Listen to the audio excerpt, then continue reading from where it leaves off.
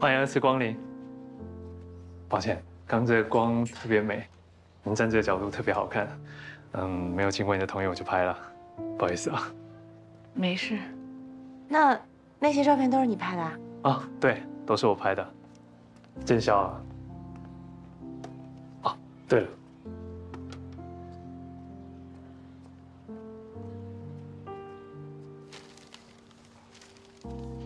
上次你买的那些花材，后来我就在琢磨这事，也觉得废弃的花材未必是没有价值的，所以特别把它整理整理，免费送给你。送给我，谢谢。很美。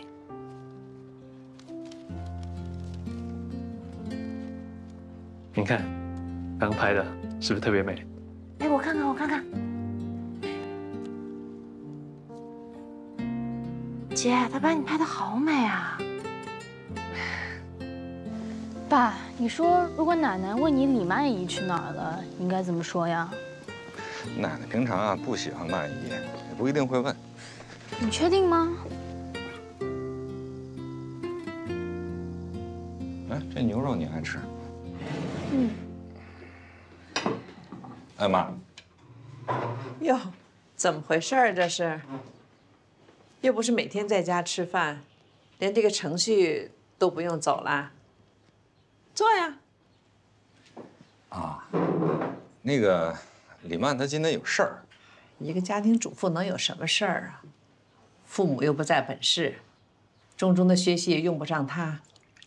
现在发展到连婆婆家的门都不登了，真是没规矩。 不是他的一个朋友，就是我那个同学边亮，他爱人，最近生病了，他帮着给照顾照顾了。那人家家里没有人呀？就是。不来吧，正好跟你说点事儿。你那个物流公司业绩一直没有起色，我就想，既然余记在你这有投资，索性给你派一个能力强的人。 去帮帮你，就那个唐立卓，你有印象吧？有印象。他是集团战略部的，很有能力。我觉得他去你那儿挺合适的。妈，这个物流公司啊，我还是想自己管理。我是在帮你，具体的人到了你那儿怎么安排、做什么，还是你来定。这样，你先见见，给人一个面试的机会。 那什么时候面试啊？一会儿就到了。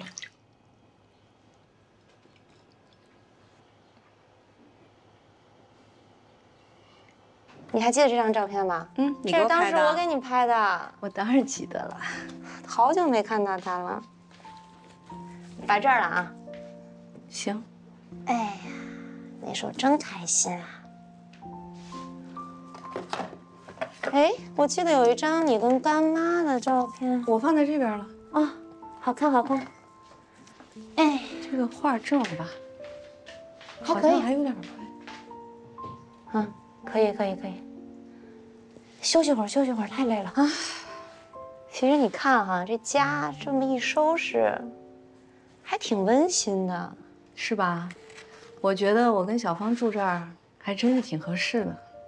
我以前觉得你肯定住不惯，但现在看吧，我觉得这房子比以前的房子好像还舒服呢。大小合适，比较聚气。你要弄这花，我帮你。哦，哎呦，你别弄了，我这上面还有刺儿啊！那当然了，没破吧？我这笨手笨脚的，别弄了。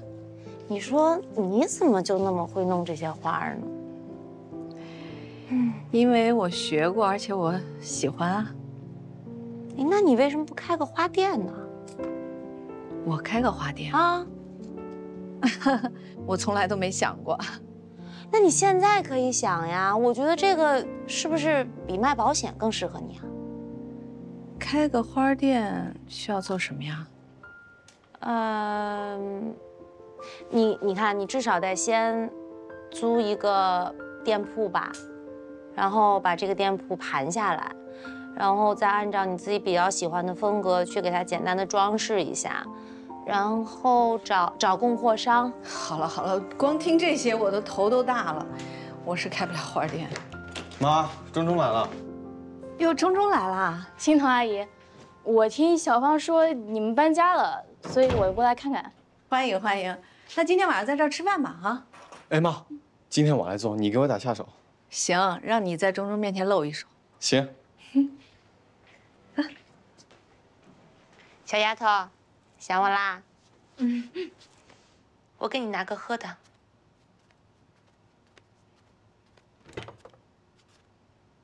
给。好。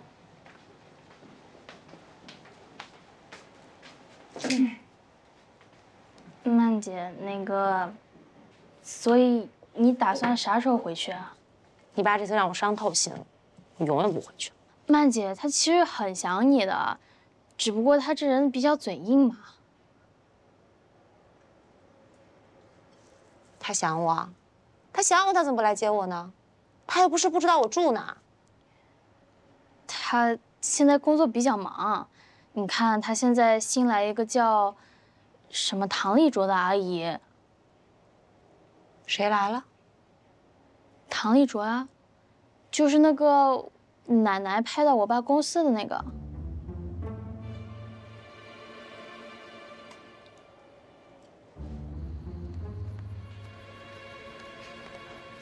哟，媳妇儿，你回来了，我想死你了。你心头还好吧？你就想你的好兄弟边亮吧。不是，我想他干嘛呀？我想你，我想你想的我都睡不着觉。钟钟正，我把人给你带回来了，你自己看着办吧。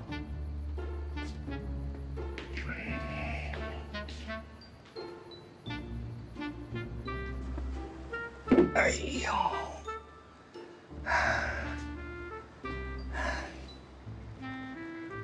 于总，我受不起啊！哎呀，这媳妇儿累的啊，这几天没洗脚了。嚯，哎呀，这个味儿上头啊！哎呀，你要再胡说八道，我可走了啊！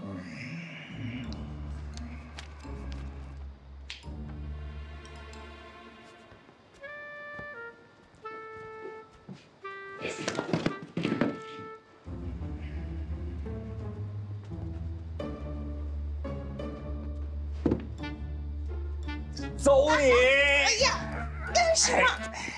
你哎，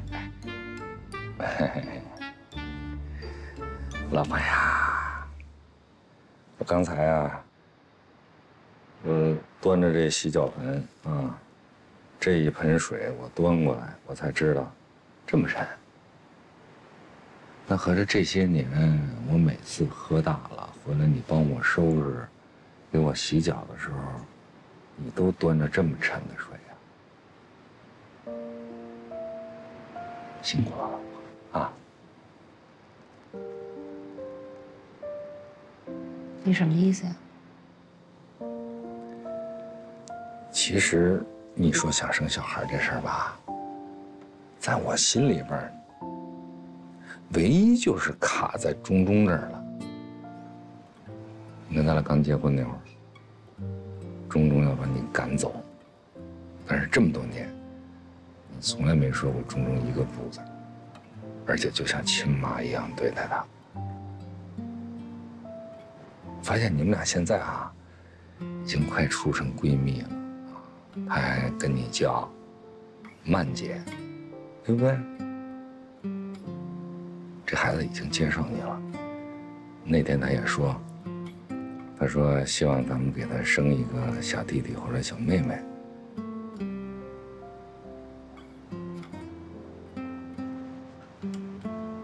什么时候啊？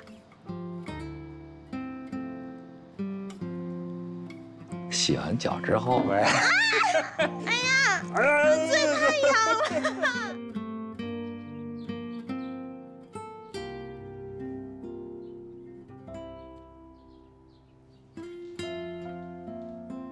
醒了？没吓着你吧？谢谢老公。吃早餐啊！我跟阿姨说了啊，从今以后早餐咱都端上来吃，尽量减少下楼的次数。不至于。来，测测，中没中？哪能那么快呀？不是，万一呢？人说这精子卵子结合都是一瞬间的事儿。那也没有那么快，是不是傻？啊，是吗？你要是这么在意，要不然咱们吃点中药调调。对，你看这个我也40了，对吧？你呢也算是这个大龄产妇，是不是？吧，咱得调调啊。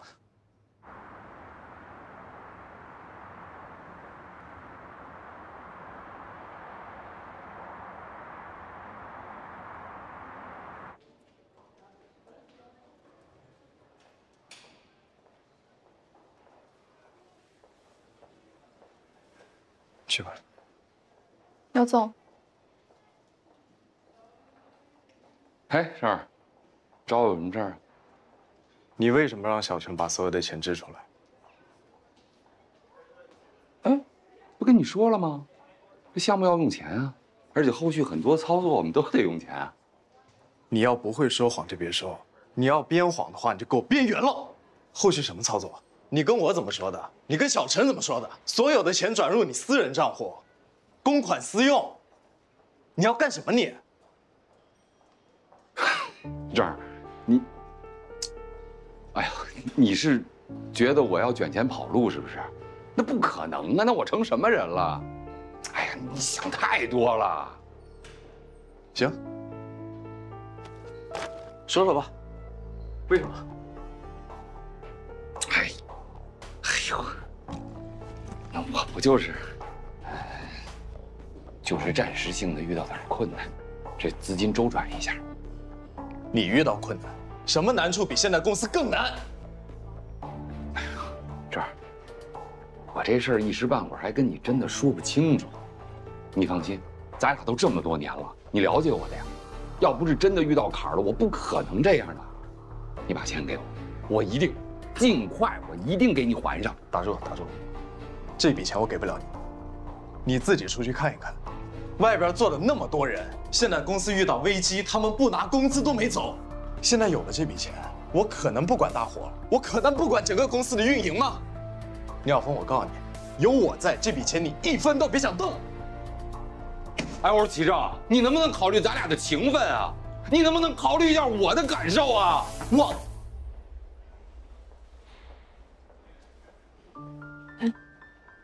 齐总，牛总，啊，多少？怎么样？那个项目谈的怎么样？还行，但是没有什么实质性的推进，估计还得再开2轮会。您找我什么事儿？哦，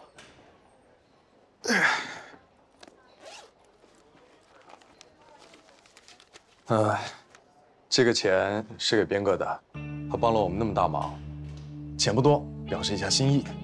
我主要怕转账他不接受，麻烦你亲自帮我跑一趟啊。好，我拿给他。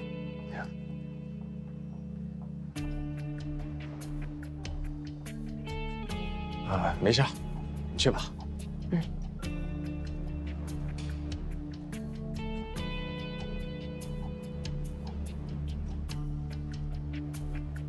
哎，我说齐正，你给边亮钱，你不给我钱是不是？倪晓峰，你有事没事啊？没有边亮就没有这笔钱，我感谢他那理所当然的事儿。他帮过你，我没帮过你吗？行，齐正，你不让我活，别怪我不客气。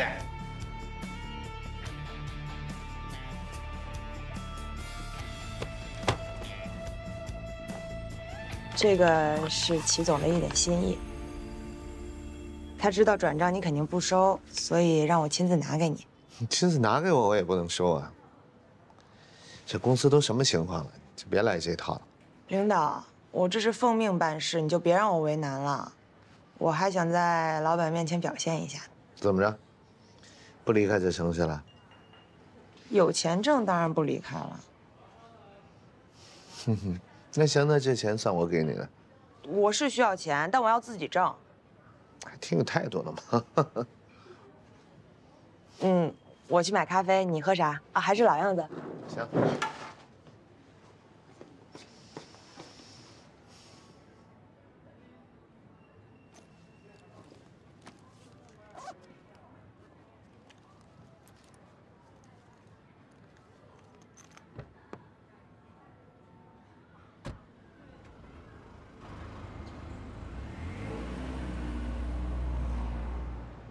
这家伙。 有进步啊，有进步就好。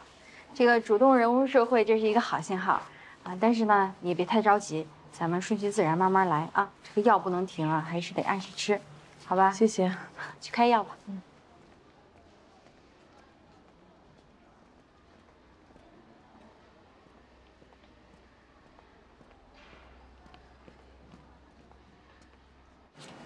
哎，沈大夫。 又是你啊！你太太挂号看完一遍，你又来一遍。呀，不好意思，我想问问怎么样，情况怎么样？哎，有所好转。哦，哎，不过现在这个时期呢，也是至关重要，因为呢，他现在是想要融入社会了，他需要一个良好的环境，才能够重塑自我，然后建立自身的价值。现在是有这么个情况，我太太呢，她想出去工作，当然我觉得这工作呢也不是坏事，但是我就担心她现在这个病啊，在这种情况下出去，万一压力过大，这些会不会对她？这肯定是很艰难的一步，但是呢，这是必须的啊，他必须要融入到这个社会当中，他在这个社会中有立足点了，他能找到自己的存在感了，他才能够重塑自我。所以这个你作为他身边的人，你肯定是要支持他的。 千万不要打击他的积极性。喂，哦。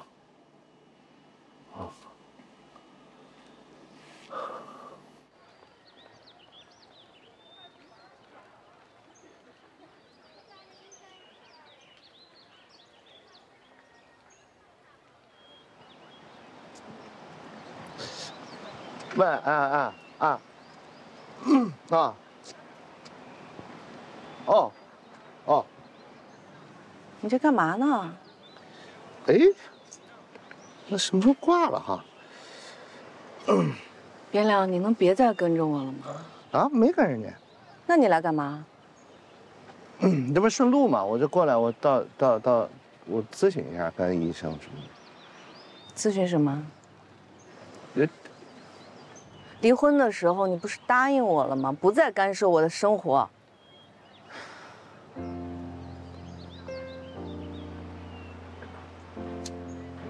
哎，心彤，我说，咱们分开也没有什么原则性的问题。那你说你让我一下就这么分开，我怎么能一下做得到？我说我想帮你一下吧，我也这唯一一个房子这么点念想也没了。我说我想关心一下你，我这话到嘴边我都不知道怎么开口。你让我拿什么姿势来面对你啊？ 什么姿势啊？转过去，看前方，前面的山多美啊！就保持这个姿势。你看着前面，向前看。咱们俩都向前看，才能迎接更好的生活。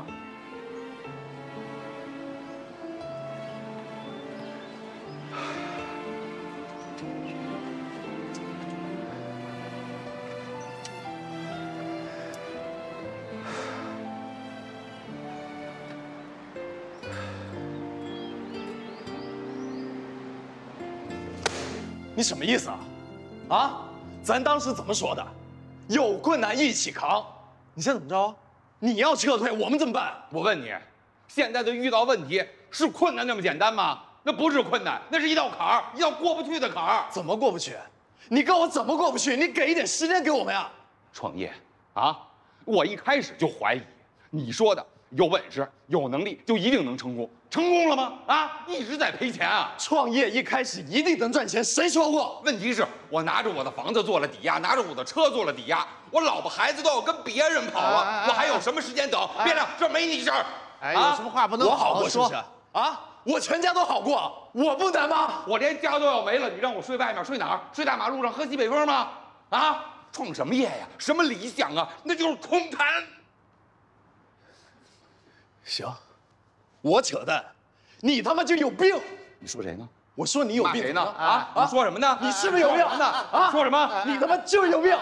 好，这样我给你们俩出个主意，愿意打吗？这不有凳子？啊，拿凳。你别说我，不是，那有刀，还有瓶子。别撂！撂下来，真的。你先闭嘴！我告诉你啊，兄弟做成这样，咱们不做了啊！你想保住公司是不是？没问题，把钱给我，我退股，我走人。哎，走！别拦他，你给我滚！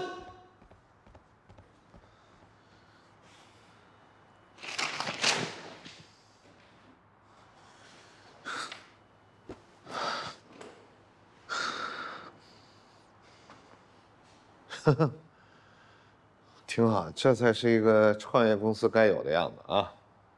年轻就是有活力。你来干什么？哎，我来看你们激情澎湃啊！好看吗？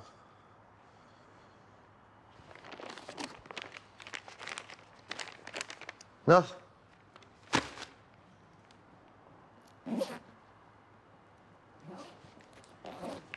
这钱是感谢你的，我不要。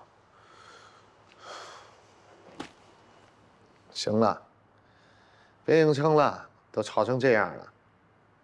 拿着吧，你这钱我心领了。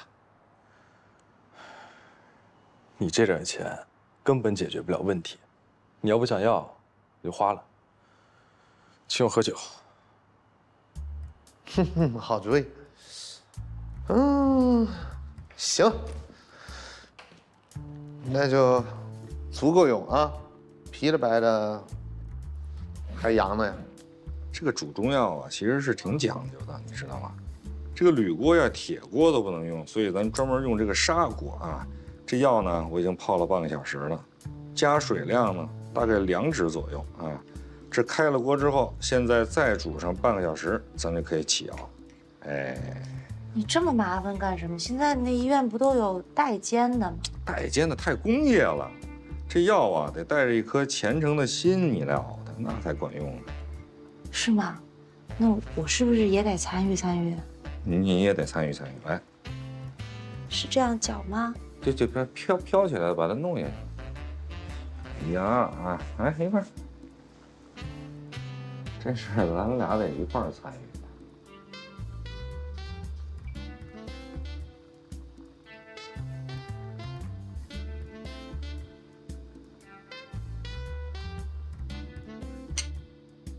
我先干为敬了啊！哎呀，喝呀！这么难喝呀？捏着鼻子好一点。哎，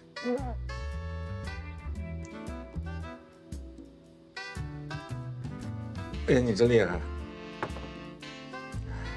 捏着鼻子管用啊？嗯哼。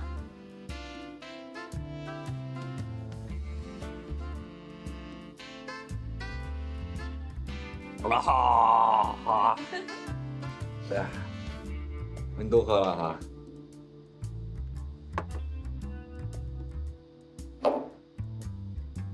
爱你哦。啊，好。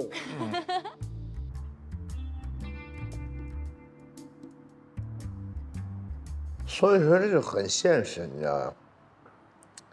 在公司里边的时候，领着老板发的钱，自己都觉得自己能力比天大，玩命想着想创业，是吧？其实呢，不知道那风险都老板担着呢。这出来了自己了，才知道山顶风有多大，压力有多大，风险有多大，是吧？太不容易了，我就是不想自己的才华被消磨掉，我想施展自己的抱负。我们都是有梦想的人，我们有错吗？啊？梦想，我的天哪，这词儿离我太远了，远的我都想不起来了。人还是得有梦想，万一实现了呢？不能放弃。否则就变成你现在这样。我怎么了？你和万千碌碌无为的中年人一模一样，一脸的看破红尘，什么都懂。其实你就是在掩盖自己内心放弃梦想、被现实琢磨之后的苦闷与无奈，是不是？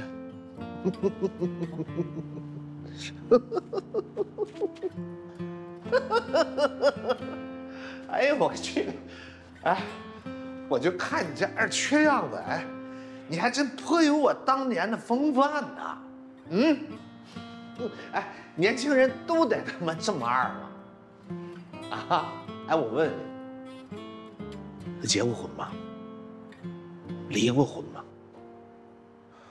你上面养了几个老的，下面带了几个小的？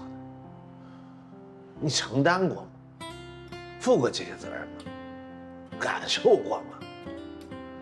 那没有的话，你有什么权利批评中年人？啊？你以为我想批评中年人？我不想批评中年人，我也不想当中年人。我就是想证明我自己。我就感觉我现在有一股劲儿，我使不出来，我太难了，你懂吗？哎，这个就对了，这个就有点中年人的感觉了。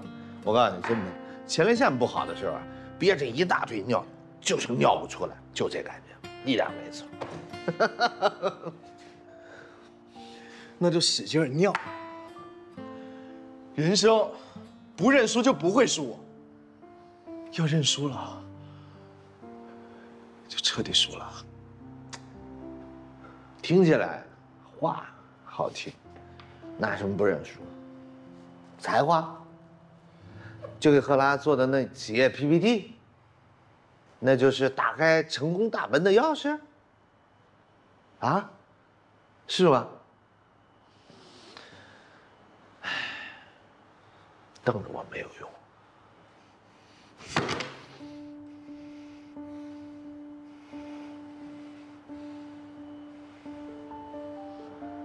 你来，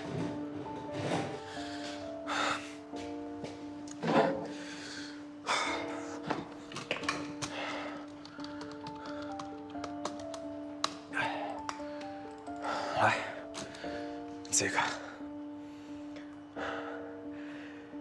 你以为我们接了赫拉的单子，我们就只做了一个 app？不，我们研究了赫拉，研究了他们的营销模式和他们的问题，还有他们的愿景。他们只让我们做一个 app， 但我们自己做了整个网络销售平台的构架搭建。来，你自己看。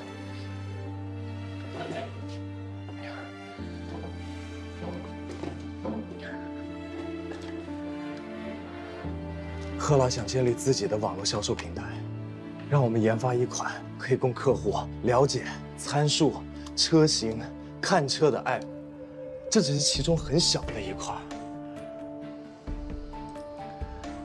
我觉得是他们的营销部门低估了这个 app 的能力，低估了这个 app 的价值和作用。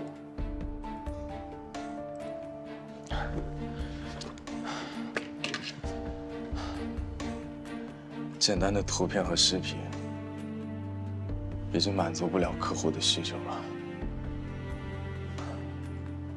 所以我们可以嵌入一款游戏，这个游戏可以跟 VR 结合，那拥有 VR 设备的客户也可以体验到各种车型，对各种车型也可以提起兴趣来。我们还跟李少白上过课，系统的学习过什么叫直营销售体系，我们发现这个体系太强大了，太庞大了。但我觉得我们可以做到。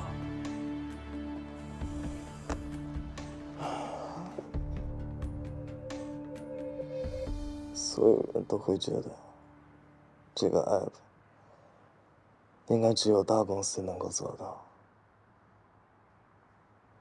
但我就是要告诉所有人，我们图灵，我们几个人一定可以做到。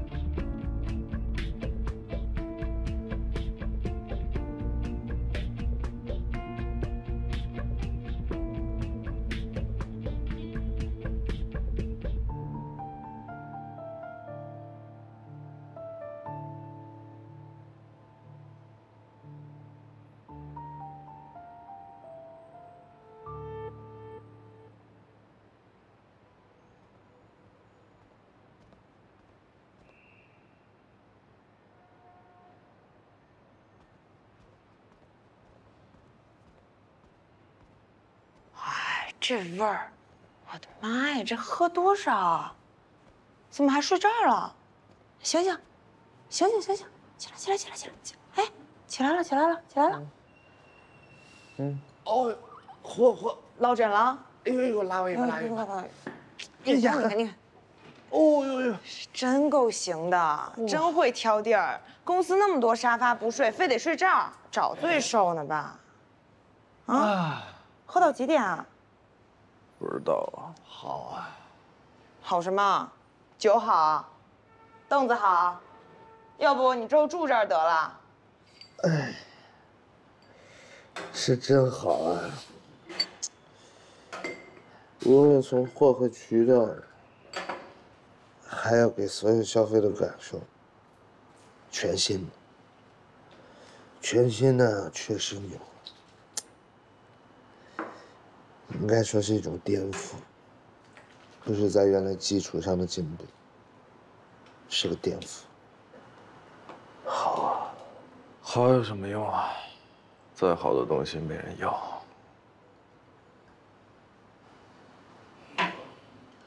这牛小凤就是瞎，除了有技术，啥不是？我这看走眼了。找一志同道合的合伙人，怎么就那么难呢？比找老婆都难呢。对啊，你有技术有概念，你懂市场有经验，这不完美搭档吗？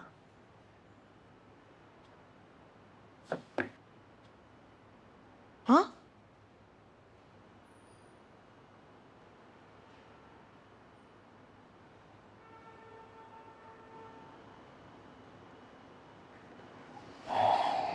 算了，斌哥这样的大神，我们这小庙供不起啊。一个公司一个命，我认了。干！干什么？算我一个呗，我有信心，一块儿干一票。好了，哎呦，不好意思，不好意思，哎呦，我给你啊，给你，哎呦，太棒了，喝，哎呀，怎么样，好点没？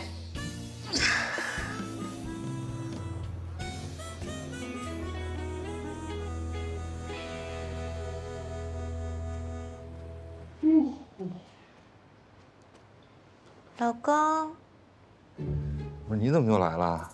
那你早晨走的匆忙，我给你炖的汤都没喝，给你送来啦。这哪是汤啊，这就是药。不是，公司，你把它拿来，你注意点影响影响。哎，别，我昨天晚上该做的工作我可都做了，尽职尽力尽责了。你这大白天的就给我喝这东西，怎么着还1天2顿的？你要喝死我呀你！你就拿开！哎，你拿开！我给你送过来，你必须给我喝。喝了，你喝了。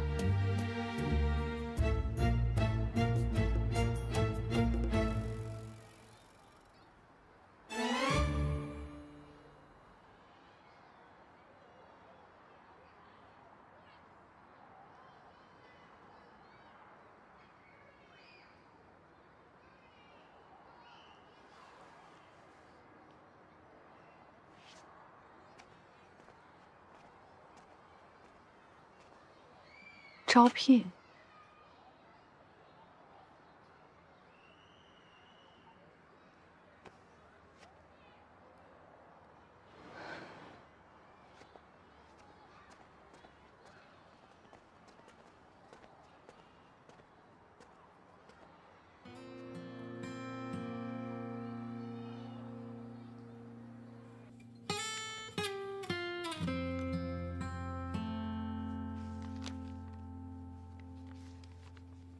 妈，这有啥不好开口的呀？你以前不是学园林的吗？我就觉得你去他那打工，就是大材小用啊。你2模考试准备的怎么样了？妈，你别转移话题啊。你看你这么喜欢，你就去应聘呗。我怕给人家添麻烦。妈，你看你插的多好呀！你是在帮他忙。可是我现在这个病……妈，你别担心了，就别告诉他。你说的可真容易，你快复习功课吧。我不在这儿看，我在这儿看你分心，自己复习功课吧。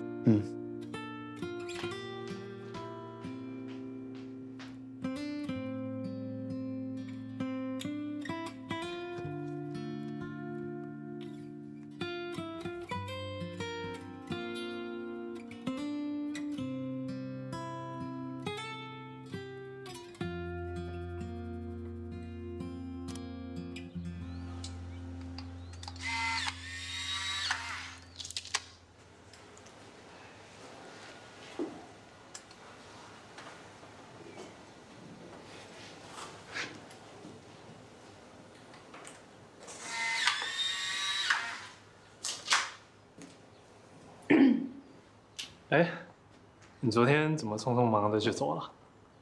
啊，昨天我家里有点事。那今天想买点什么呢？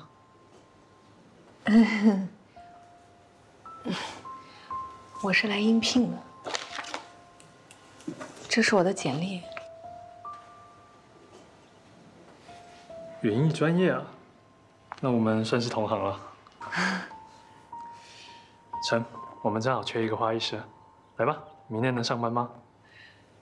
啊，这么快就通过了？但我事先跟你说了，我们的薪酬不算高，底薪5000，加上销售还有上门提成，如果努力的话，1个月能有7、8千，可以接受吗？可以，没问题。你有什么诉求吗？都可以跟我说。没有，我没有什么诉求，就是，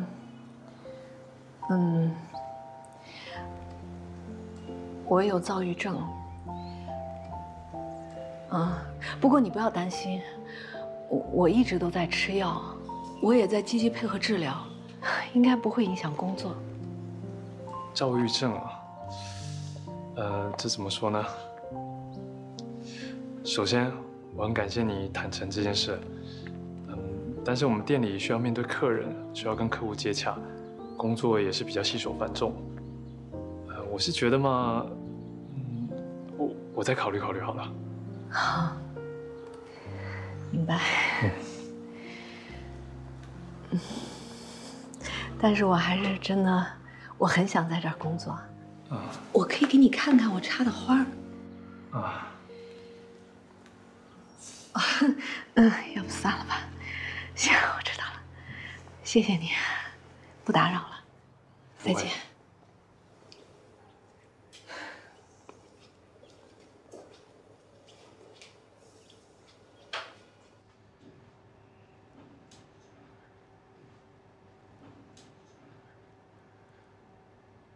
小维爸，我跟你说一个关于我妈的事儿。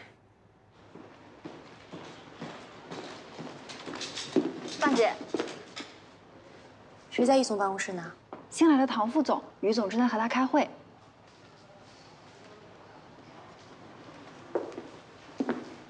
对吧？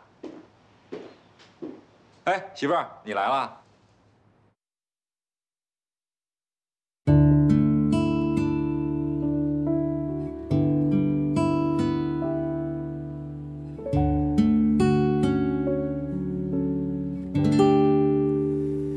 不懂浪漫，却又信誓旦旦，觉得承诺不放手就是天长地久，自以为的宠爱可以让你放下担忧，你却总笑笑不开口，想护着你，成为你的依靠，不想让你受委屈，却不懂逗你笑，你传递的信号，我总是忽略感受不到，让你的笑越来越少。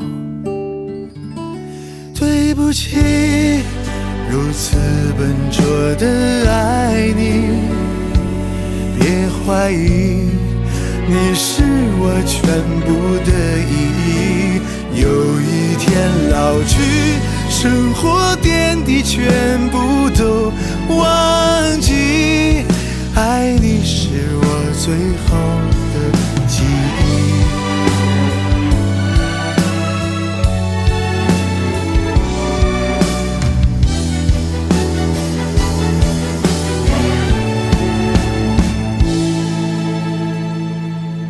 对不起，如此笨拙的爱你，别怀疑，你是我全部的意义。有一天老去，生活点滴全部都忘记，